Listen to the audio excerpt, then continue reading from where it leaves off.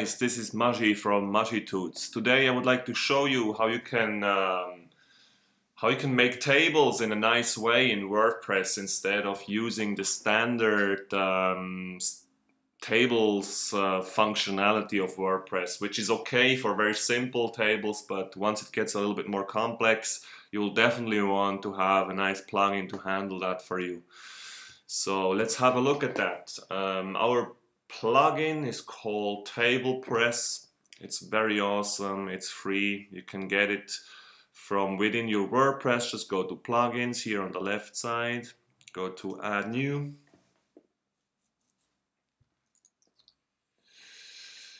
Type in TablePress here on the right side. And there you go. This is the plugin by Tobias Bethge. Awesome plugin, free as I just mentioned before. Almost 1 million active installations, so that says quite a lot. In my case here, there seems to be a conflict because I didn't update my WordPress version, but that doesn't really matter. It still works very well. From here you will be able to install it. Just click here. There you will have like a button here, install now, just as all the other plugins here have. After you've installed it, from here you can also activate the plugin. And once you've done that, on the left side you will have a link here to your plugin, just as I have here. So let me quickly show how that plugin is actually looks like on a website. Okay, let me. Oh, this is one of my websites here. Carry On Baggage is talking about traveling, and yeah, I don't want to go into detail here for the moment. Thing is, here I have a nice little table, and this is actually a TablePress table. The cool thing is that this plugin looks very nice and it's responsive. It's also gonna look nice on mobile device, which is very important. It's fully customizable. You can change the colors of the rows, of the titles here. You can even insert a nice little search functionality, like a search bar will appear here and people will be able to search within your table. For a huge table like this one here, that's going to be very useful.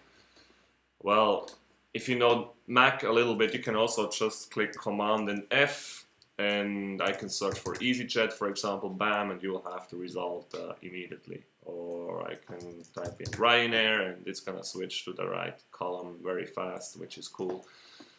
So you might wonder how is this gonna look like on a mobile device. To check that, we can just use the inspector of Google Chrome, right click on the table or somewhere else in the post, go to inspect. There on top of the screen you can actually choose the different kinds of devices to preview how it will display on those devices, which is a very nice feature. Let's say we want to know on iPhone 6, 7, 8 how this is going to look like. Sometimes you want to refresh the page to make sure that everything displays accordingly. And now you can see that the table here looks like this. Well, yeah, you probably think it's cut off. Yeah, it is, because how is it possible to display that much information on such a small display? Well, it's not possible to display everything at the same time, but this plugin will allow you horizontal scrolling, and you can just browse through the information horizontally with your finger. If you're on an iPhone, it's still going to be very accessible, and people will be able to see all the information. If you're gonna do a table like this in the standard tables functionality on WordPress, then good luck. It's gonna be a nightmare on mobile devices. It's not gonna look nice at all. So there you go.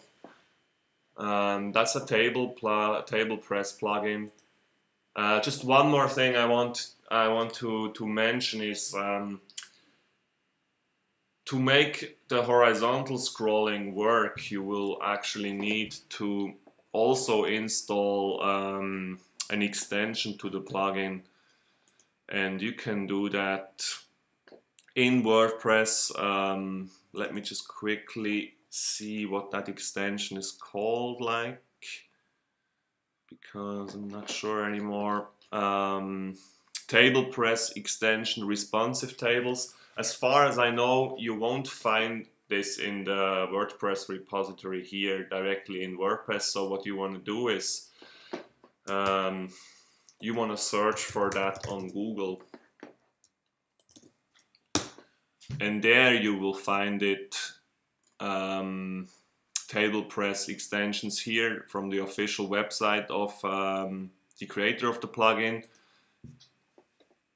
and there you can actually download it from there and install it into WordPress. You will need this because if you don't do that, your tables won't be responsive out of the box.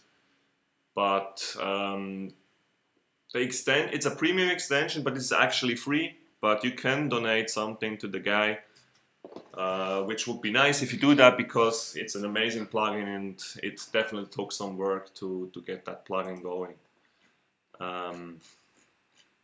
Yeah, what else can I say about that? Yeah, maybe let's have a look in the backend how this table, how you can actually create a table. So what you need to do is you can go to table press here on the left side, click the link, then go to add new table. And then you will have a very simple input mask here. Just type in a name for your table, how many rows and columns you would like to have. Don't worry too much about that. It's very easy to add and delete columns and rows later on. So for now we will just create 5 rows and 5 columns.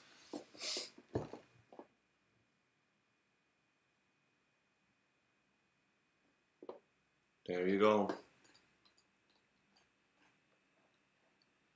And now you can just input your data, like let's say usually the first row is the heading of the table. You can just write something, a small test, and here I can input some data, whatever.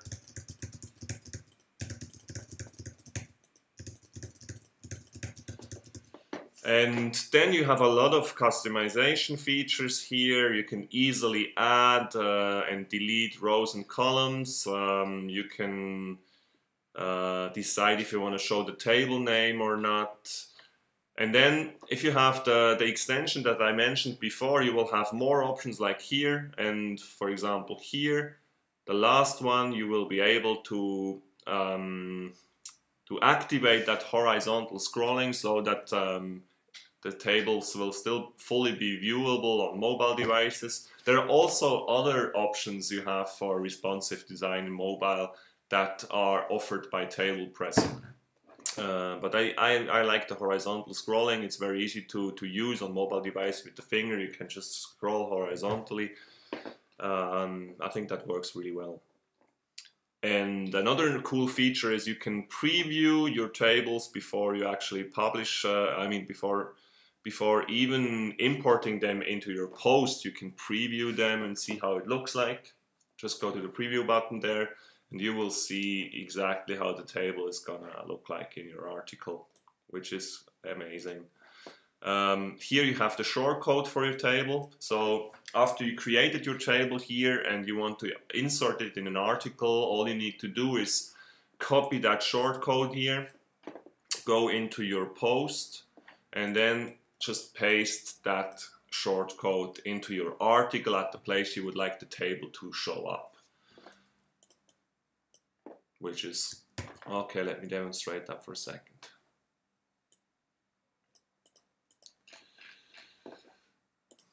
I need to save the changes first. Now I'm going to create a new post, posts, add new.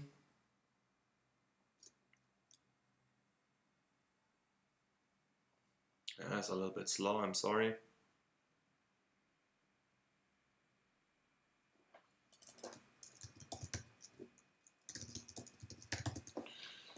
let's say I have some text here, and then I want to have that table. To do that, oh, I was not in the visual section. Well, this is where you usually will type your article, in the visual section here, I'm sorry. And then let's say here I would like to have that table, so all you need to do is like you go to text here, where you have the code that is generated for your articles, and you will just insert that table press shortcode like this that we copied before. Then you save the draft here in the publish section.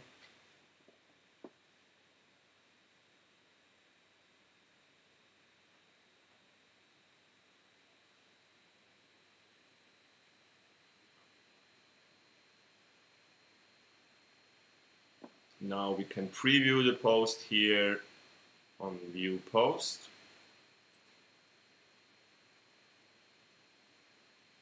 There you go.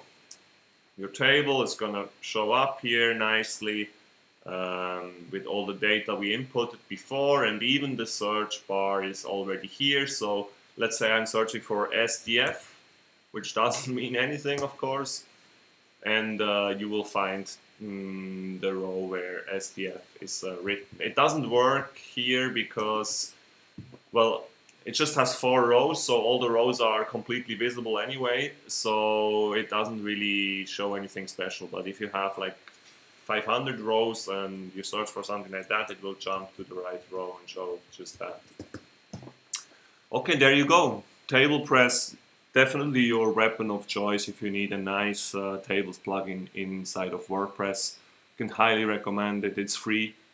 It's just the best out there for sure. And you can customize it fully. You can customize the colors here, and there are many other options that I didn't explain for the moment, but everything is very accessible, and it's easy to find out if you just spend a few minutes on it.